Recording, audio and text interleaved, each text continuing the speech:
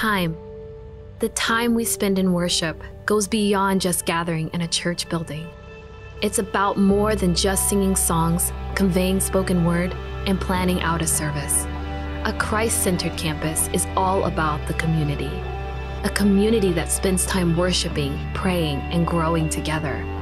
Christ-centered community begins with relationships, welcoming anyone and everyone with a Southwestern hospitality.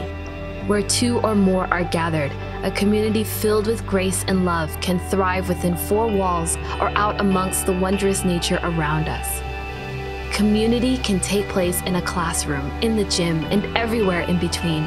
Even when distanced, we are still connected, because community is about relationships, shared and cultivated, serving one another and building each other up through every circumstance.